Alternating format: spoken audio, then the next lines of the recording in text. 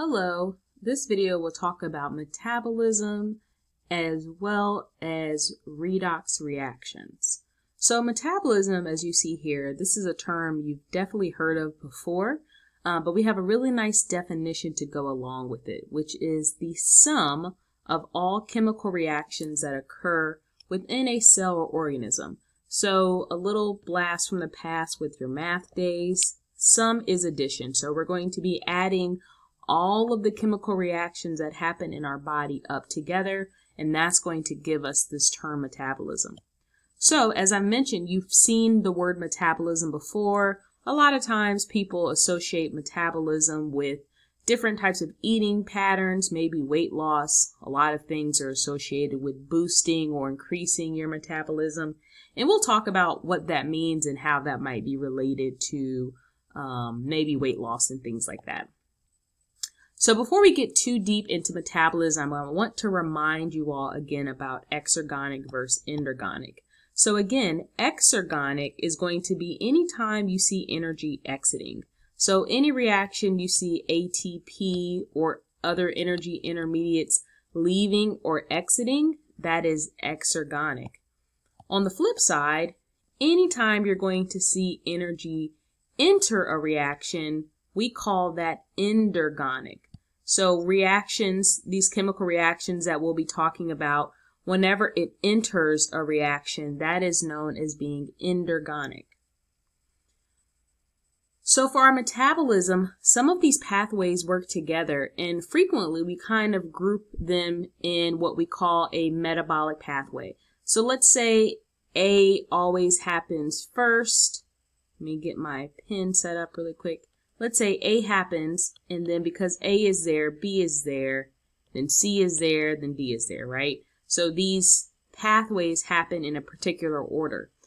One thing that we've noticed is every time we go from one step to the next, we typically are going to use an enzyme. So as we go from A to B, we're going to use a particular enzyme.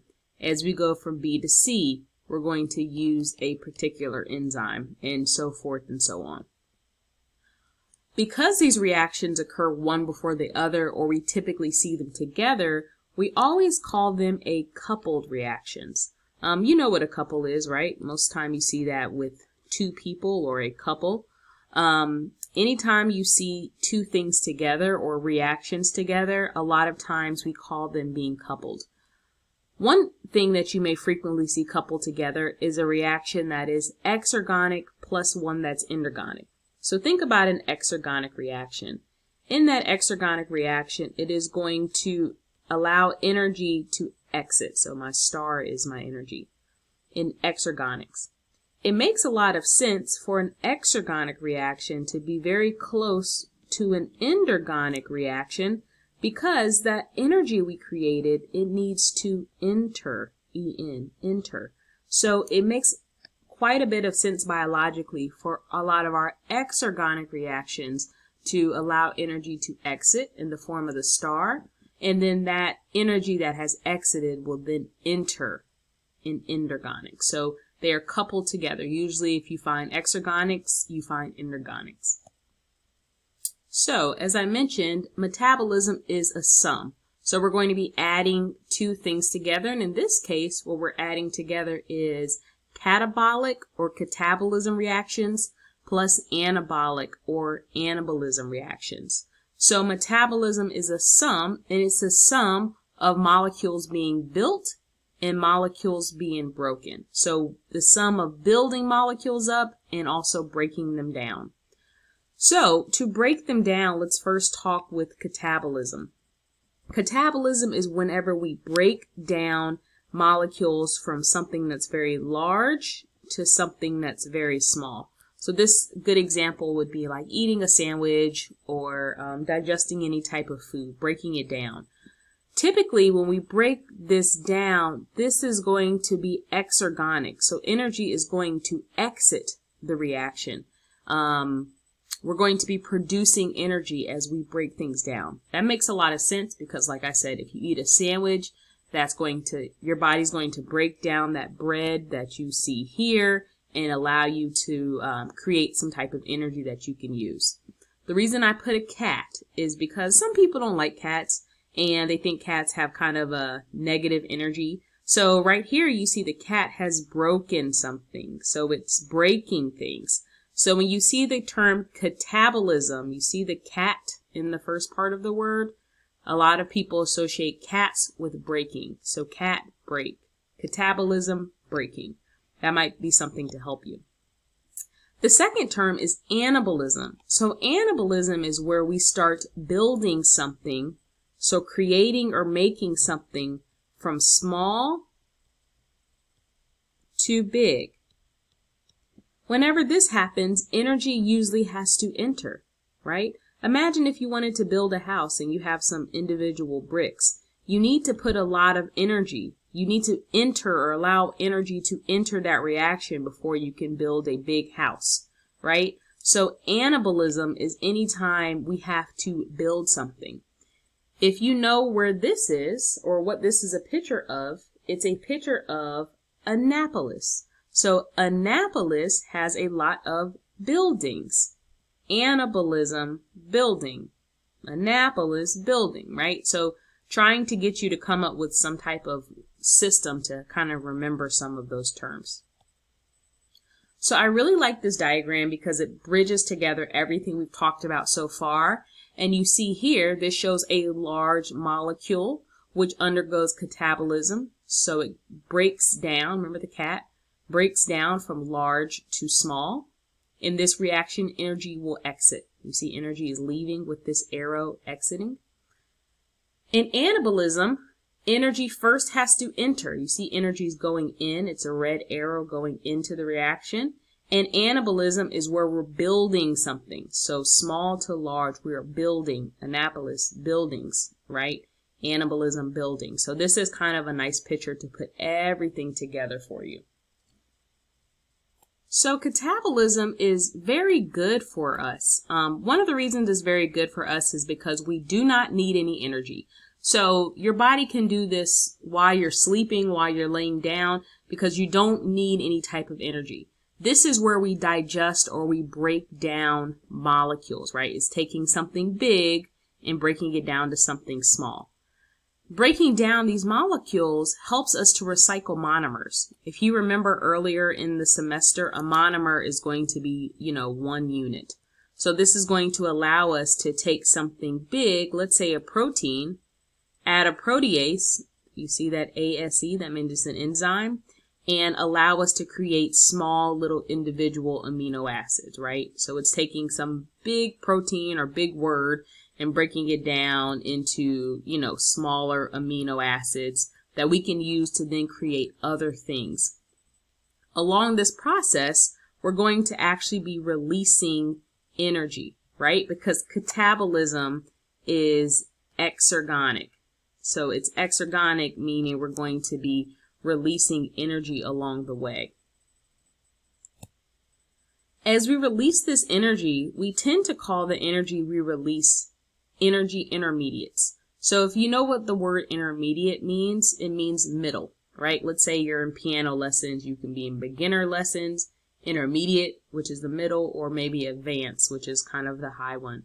But a lot of the energy that we've released here, we can then use that energy we release to be able to contribute to endergonic reactions later, where energy has to enter.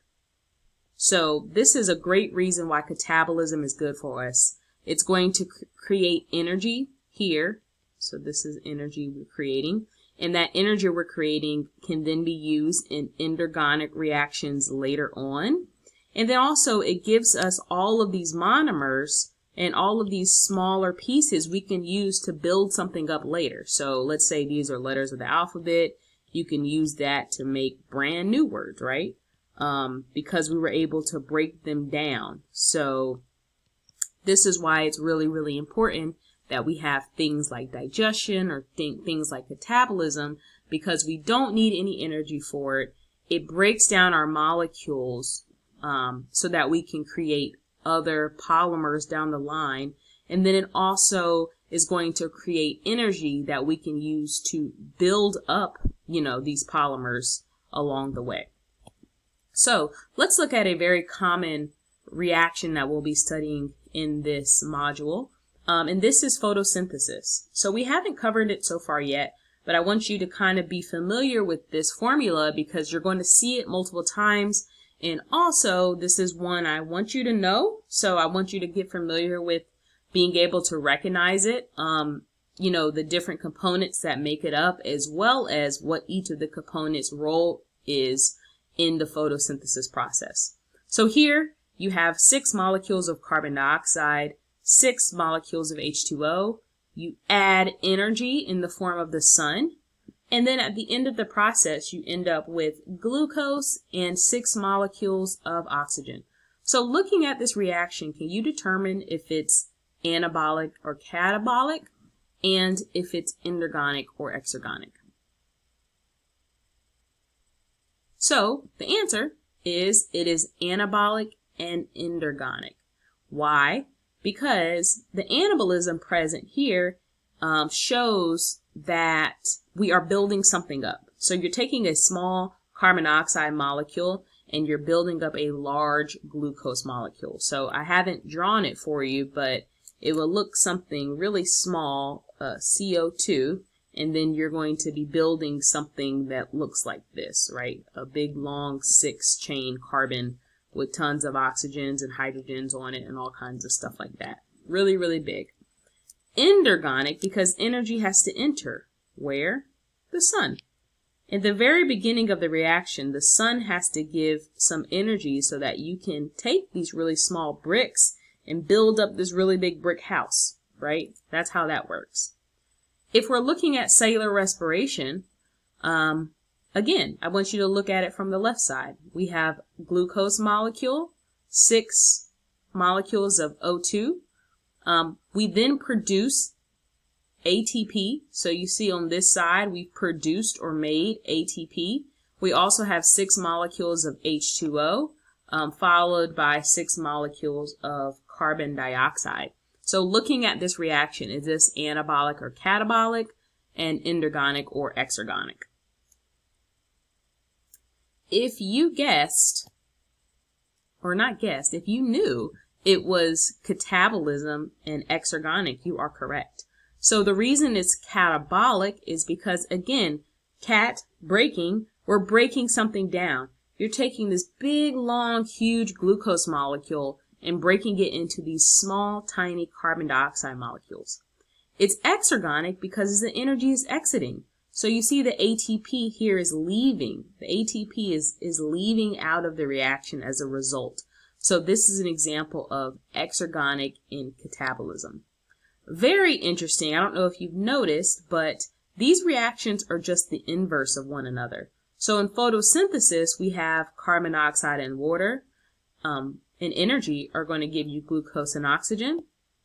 In cellular respiration, glucose and oxygen will give you carbon dioxide, water, and energy. So it's really important that animals and plants work together because what we produce is what they need, and what they produce is what we need. So it makes a great relationship.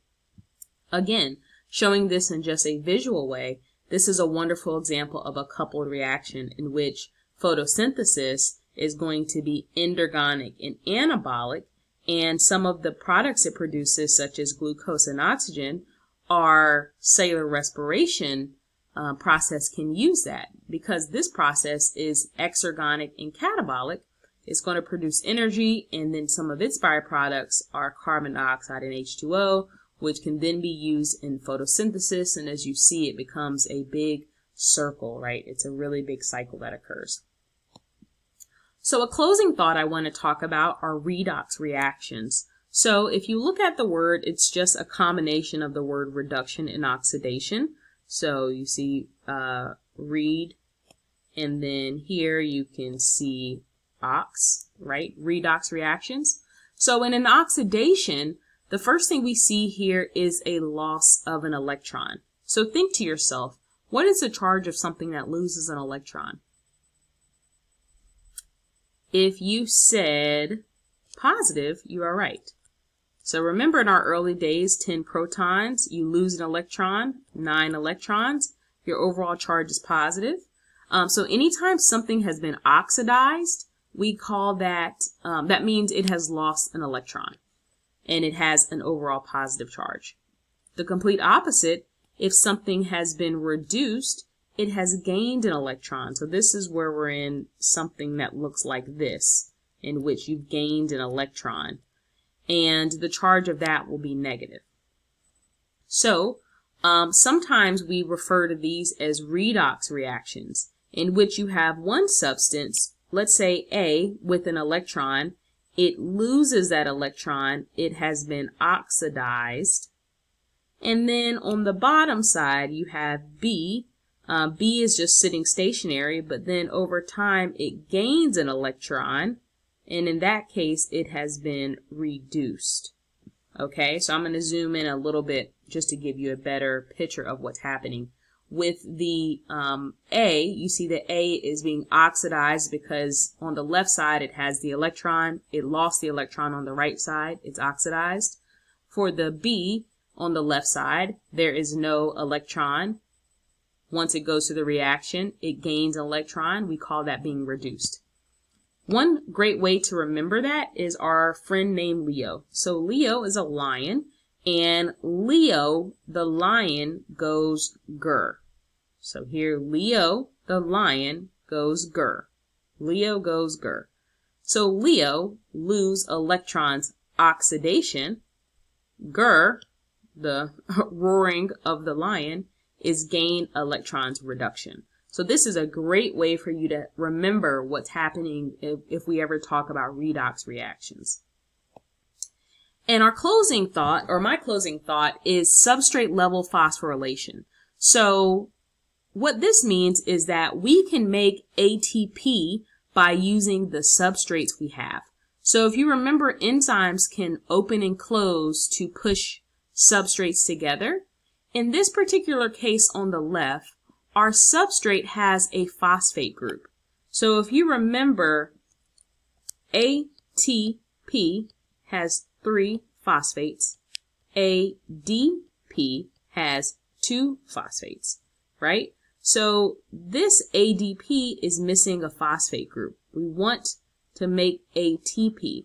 So on substrate level phosphorylation, we can form ATP by donating the phosphate group from the substrate to ADP to then create the very powerful ATP. So in this image here, I just want you to know substrate level phosphorylation occurs when our substrate is able to donate a phosphate group to create an ATP molecule. So you see you have an enzyme and a substrate. It still works like normal. You still have a brand new product, right? We will go from a circle to a square. But in that process, one thing that happens is the substrate can give away one of its phosphate groups to then create ATP, which can go on to do many, many things. So I just want y'all to be familiar with this term because we will use it in cellular respiration. So finally, this is just a little bit of a review for you. This is something you might be able to expect in some type of assessment format. Make sure you know what it means for something to be endergonic. What type of reactions occur? What type of delta G is present? What type of, what does energy do? Does it enter? Does it exit? The same thing with exergonics. With catabolic reactions, what are examples of catabolic versus anabolic reactions?